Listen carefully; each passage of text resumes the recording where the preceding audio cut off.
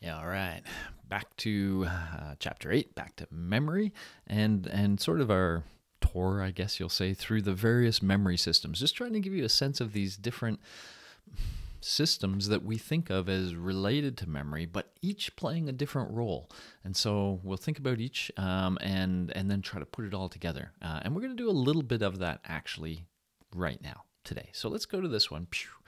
Lecture 8 for immediate or working memory. Sometimes this is also called short-term memory. Sometimes it's called consciousness. So let's walk you through it. Let's go back to this. I'm going to start you with this question. And we're going to use multiple memory systems to answer this. But let me just ask you this question. How high could you reach while sitting on the back of a camel?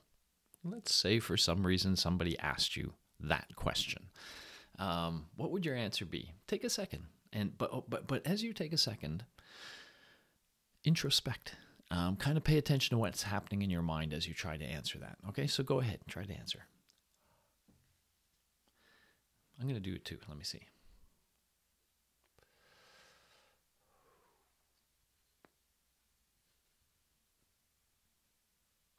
Okay, cool. You ready? I'm going to say something like, for me, 10 and a half feet is what I think. How do you come to that? What was going through your head when you did that? I'll tell you what was going through my head. I think, okay, first of all, I'm going to be sitting on the back of a camel. How tall is the back of a camel? Right? Because that's where my butt's going to be. So how tall is the back of a camel? And so then when I try to answer that question, I kind of think of seeing camels on TV with people walking beside them and kind of getting a sense of how tall is the human relative to the back of the camel. I've seen that on TV a few times. Actually, even in the zoo, I remember that camel ride, and I've been, close to a camel. And based on those experiences, I would say, based on those memories, I would say about 6 feet is the top of a back of a camel. Okay, cool. Now, me sitting on a camel. Well, now I'm thinking, okay, what do I know about the height basically from my butt up? Well, I know I can figure out my butt to my head because I know I'm 6'3", and I know my legs have a 36-inch inseam, ridiculously freaky legs. So that means that I have another 36 inches plus another 3, so 39 inches above that, or 3'3" you could say. So that's to the top of my head, right? So from the camel, if that's 6, and now we're up to about 3.5 to the top of my head. Now it's about 9.5. How far higher than the top of my head can I reach? Well, I can kind of look at that and say, well, that's at least a foot, maybe 1.5 feet. And that's brought me to my 10.5, 11 feet that I could reach. Okay. I don't know what you did, but that gives you an idea. So now let's go to here. Back to our model of memory. And we're going to mostly be floating around in this part of it this time. So we said, there can be input from the world, and if there's input from the world, that's held by sensory memory. But we weren't really talking about a whole lot of input from the world here. We were, first of all, using this part of the system. So you see here it's labeled short-term memory. It's also called immediate memory. It's also called working memory. Why all these labels? Well, it kind of went through, I would say working memory is now the most common term that's used for this. And it's used because this is the place where the mind does its work. And so why did we call it short-term memory? Well, let me just give you an example for the short-term memory one to kind of think about. I'm going to give you 7 digits. I'm just going to write down 7 digits.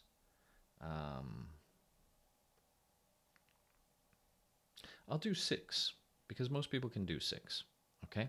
And so I'm just going to read these, and then we're going to just hold on to them for a little while.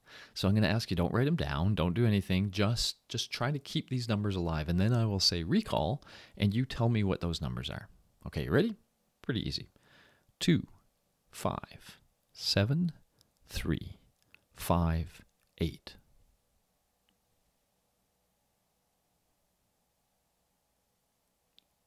Okay, recall. What did you notice happening? what you probably noticed was something going on in your mind. It's something we're going to call the phonological loop, a little voice in your head saying 2, 5, 7, 3, 5, 8, 2, 5, 7, 3, 5, 8, 2, 5, 7, 3, 5, 8, until I said recall, and then you said 2, 5, 7, 3, 5, 8. You were keeping that information alive for a short period of time, just holding on to it for a short term until you could release it again. This used to be a thing we did quite a bit with things like telephone numbers. We'd tell someone our telephone number and they'd be like, oh, okay. And then they'd have to keep it alive until they could write it down, things like that.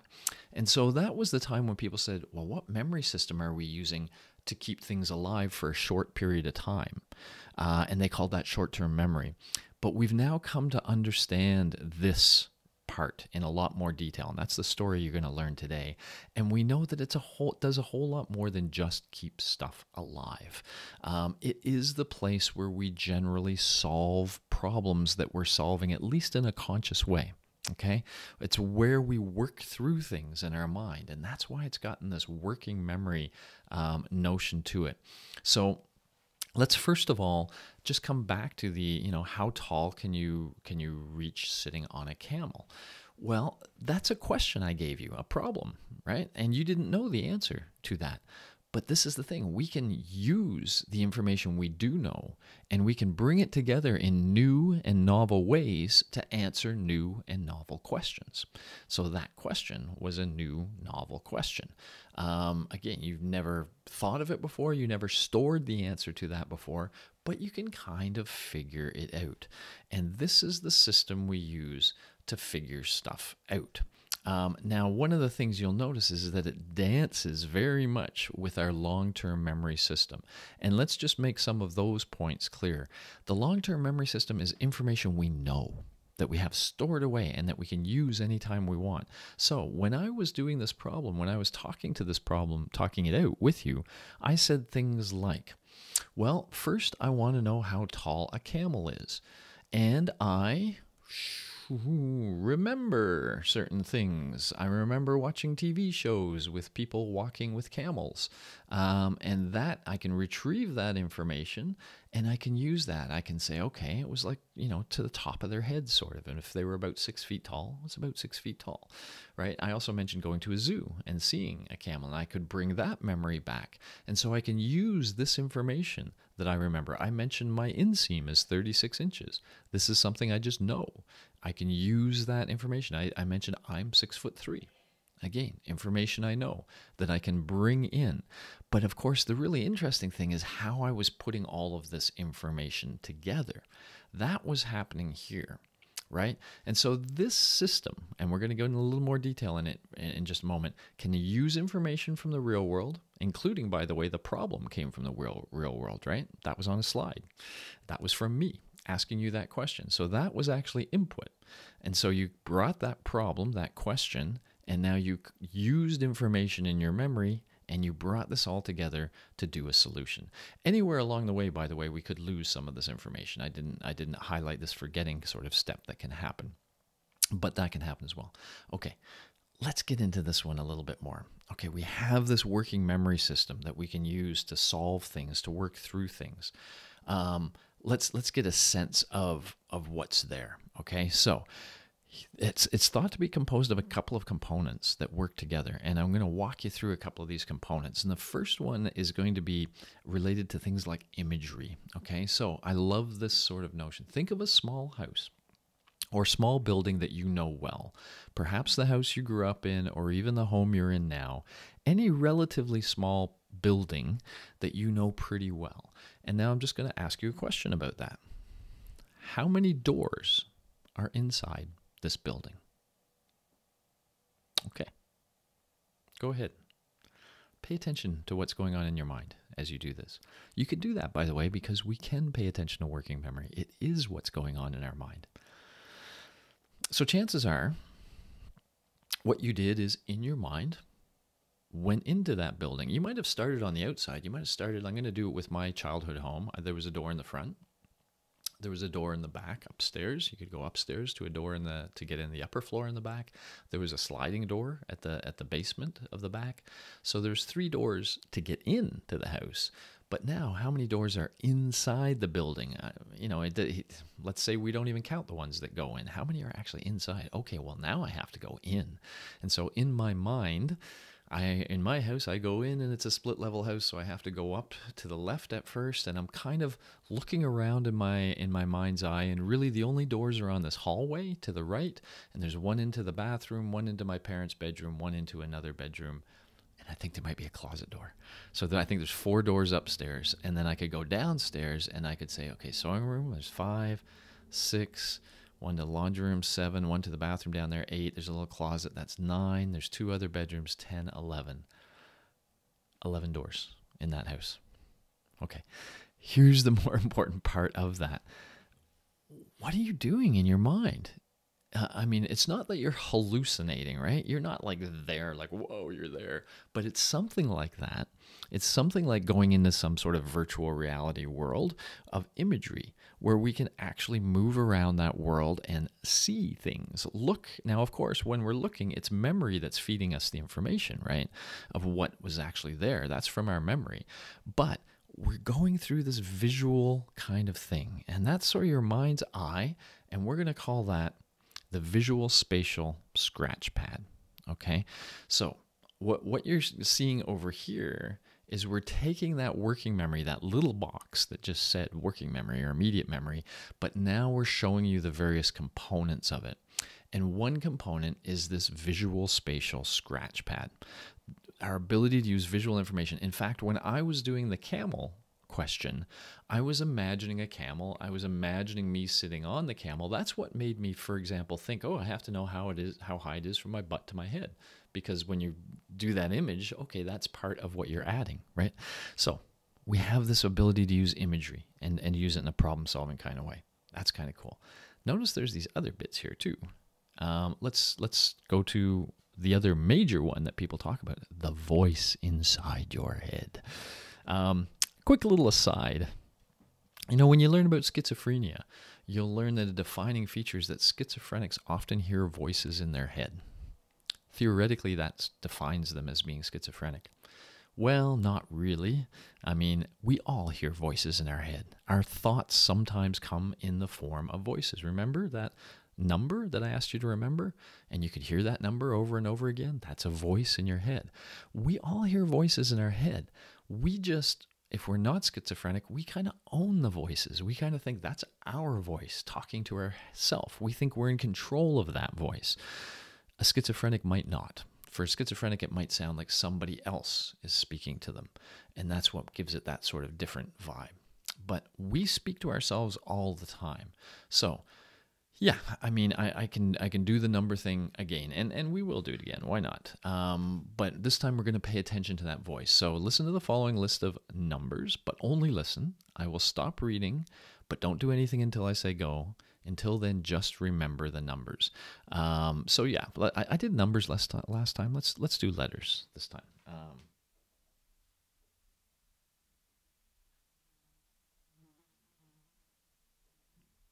Okay. Once again, I'm doing 6. We'll get back to 6 in a moment, but I'm gonna do 6. And so I'm just gonna read these letters, and then I'm gonna stop. Don't do anything until I then say go, and then go ahead and tell me what those letters were. Go ahead and spit them out or write them down or whatever you want to do. Okay. All right. Here we go. A, P, Z, Q, R, F.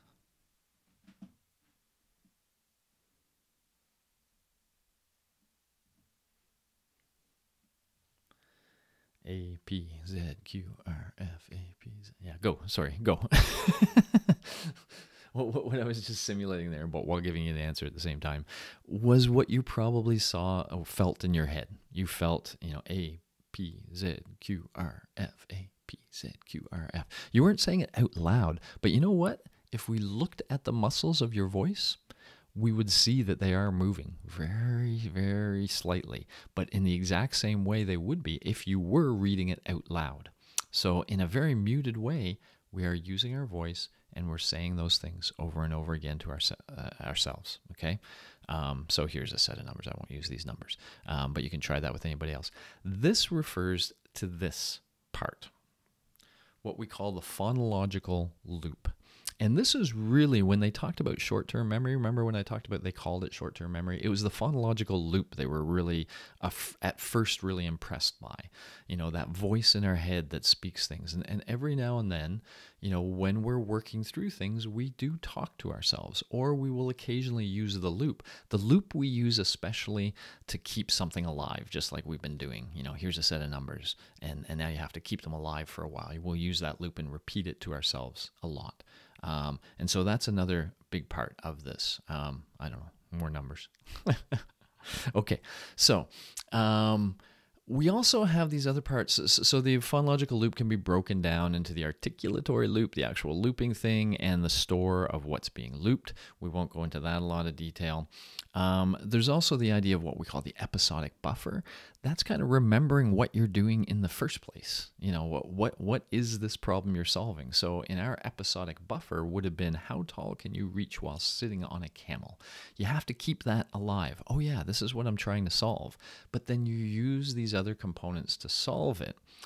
And up above all of this, we sometimes refer to the central executive, that something within the system is orchestrating how these things play out. When you use images, when you use words, how you use them, how you combine them to make that.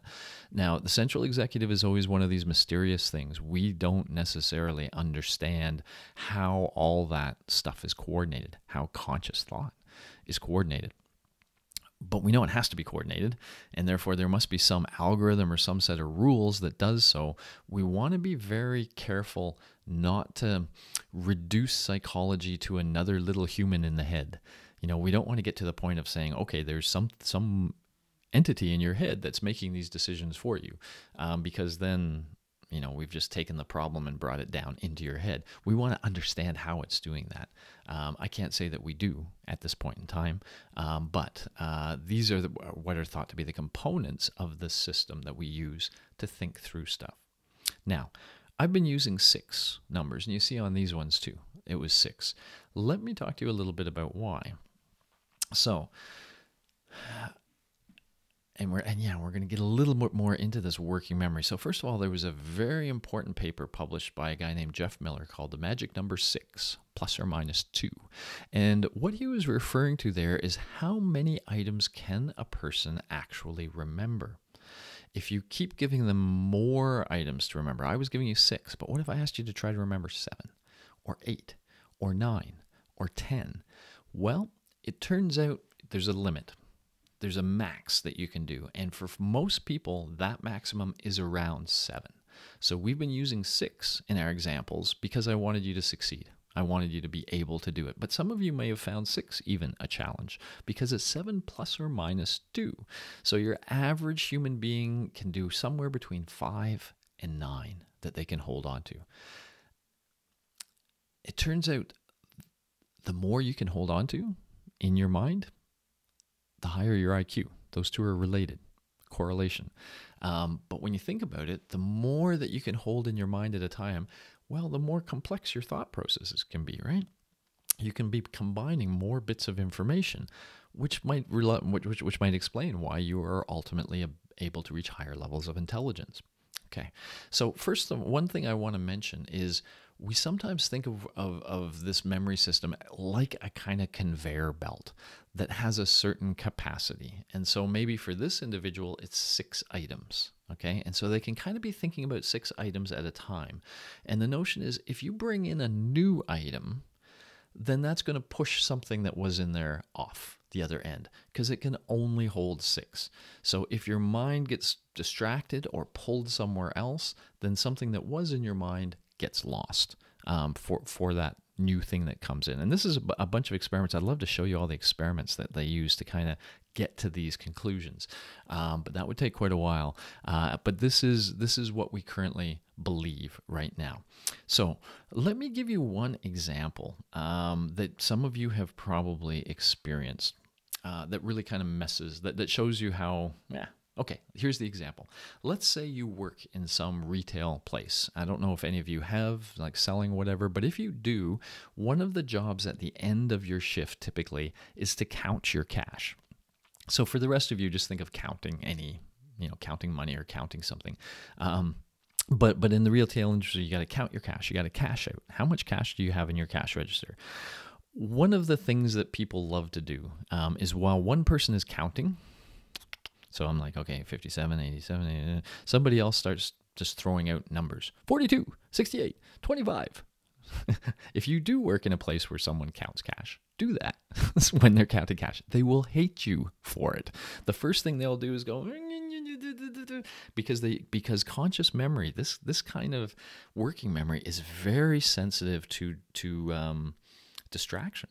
It can only hold so much, and it takes effort to kind of hold and think things. And so when somebody else is trying to push other information or distract you, it's hard because, that's your first thing. You don't want to be distracted, but it's even worse if they're distracting you with a stimulus that's like the stimulus you're dealing with. So if I'm counting and I'm going 21, 22, 23, 24, and then somebody goes 14, 18, 76, and I'm trying to keep hold of this 23, 24, it gets tricky. And those other items can get into my memory and can totally mess me up and can get me to the point where I'm like, oh, crap, I got to start over again thanks to you. I've lost count. It's very sensitive to interference in that way. It's a lot of fun. You can try this with other people. Ask them to remember a set of numbers just like we did. But then while they're, let's do it ourselves. What the heck? Let's do it ourselves. Let me do one more set of numbers.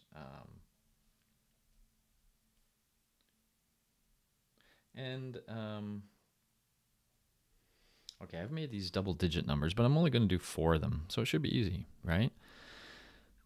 12, 18, 32, 24. Remember those. 35, 17, 52. Ignore me now. 78, 49. Just keep remembering those first numbers. 22, 35, 17. There was just 4 of them. 4. Okay, what were those numbers? Really annoying, huh? Really annoying. Those numbers were 12, 18, 32, 24. But again, you can do this with other people and you get a sense of how fragile that memory system is. Okay. And so we call it working memory because it takes work. You have to really focus your attention and consciously work through a problem with it. And you're very sensitive to distraction. Okay.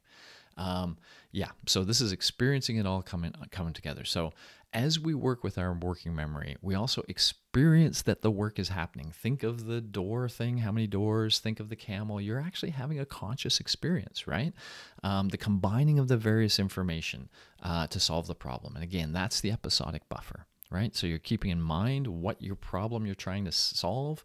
And as these things are sort of fitting into place, you're kind of keeping track of everything with your episodic buffer. And so that's the place where it all comes together. And then, who's controlling all this? Well, we usually use working memory to solve some problems. And that requires someone or something to direct the search and how these things get combined. We call this the homunculus problem. So we're talking about the central executive here, of course. And we call this the homunculus problem because homunculus means little man. And the idea is when you put it just like I put it here, it sounds like we're saying, okay, and then there's this little guy in there that controls it all. This is always called the homunculus problem in psychology, and it's considered a bad thing. If you get to a point where you're basically postulating there's a little man in the person's head, then you're not showing a whole lot of understanding because, the person's a big person to start with, a big human. And if you have to have a little human in their head to explain things, you haven't gone anywhere. And so this is a challenge for a lot of research now, is to try to understand how the central executive does what it does, and to be able to specify that in terms of like an algorithm or something like that, not in terms of, another entity inside the person's head. Okay. Lot of work to answer a question like this. But I hope now you have a sense of that part of the memory system, what the working memory part is doing and how it interacts with long-term memory especially, but also input from the real world to kind of help us solve problems, new problems. This is our conscious mind in action, trying to solve new problems. So we call it working memory most commonly, also short-term memory, also immediate memory, but mostly working memory. And I hope you have a really good sense of what it does for you now. All right. Going to leave that one there.